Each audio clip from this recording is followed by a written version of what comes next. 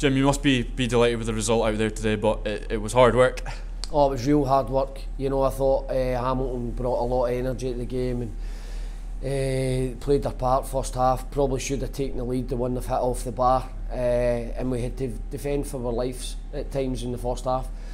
You know, especially with the wind going that way as well, we were having to deal with a lot of, you know, forward balls and what have you. But they played well. I thought we grew into the game, you know, and put a lot of crosses into the box, and nothing was really falling for us. You know, we had a lot of near things, and it just we didn't have that final bit. A lot of times it was us not reacting to second balls, good defending from Hamilton, and just could have been a wee bit better finishing from us. But I thought Louis Longstaff in that first period was unplayable. You know, he was brilliant, you know, and he was really putting them on the back foot. And second half, obviously we've got the wind and we can, you know, hem them in a wee bit, and I thought we'd done that for long periods. You start to wonder whether the goal is going to come, but you know, that's why you make the substitutions, and you're hopeful that somebody else can give it that wee bit extra, and Lates comes on and gets the goals, which is great. The deliveries that we were putting in the box was really dangerous, especially with corners, and it just wasn't falling for us. I don't know how many times Mitch and Big Jerry just couldn't get that final bit on it, and I could have taken either of them off.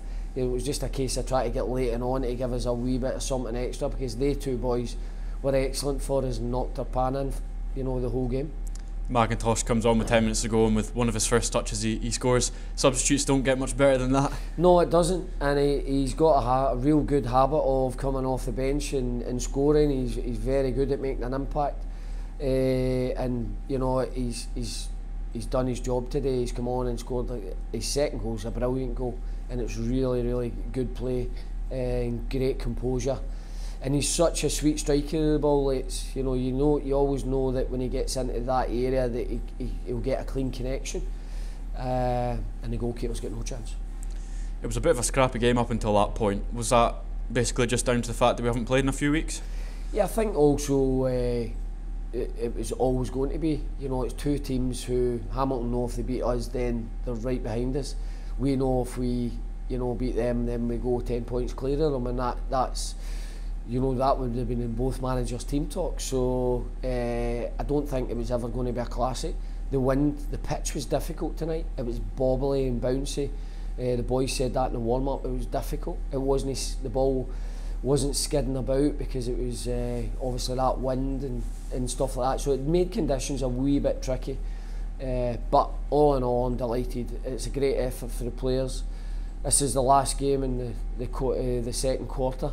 So we're right bang on the halfway stage of the season, and I was just delighted to get the points tally that we're looking for. And it was really important to get that win. We've obviously opened up the gap between ourselves and the teams below us, so it's time to start looking up.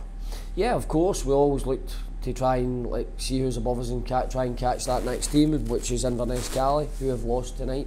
So obviously we want to try and go there and put on a performance, but you know, we were well beaten up there at the start of the season. We know they've got a really good squad, but they've had a decimation of injuries for the last 6 weeks, so it's been really tough for them.